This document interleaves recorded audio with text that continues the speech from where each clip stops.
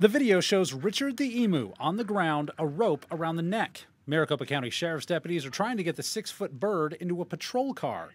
Richard won't go, so another deputy tries to use a riot shield from one side.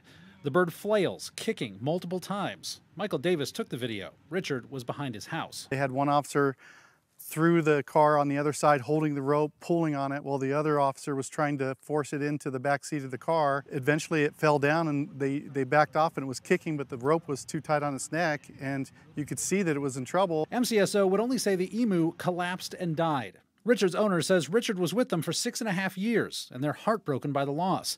And they want the deputies involved investigated for animal cruelty.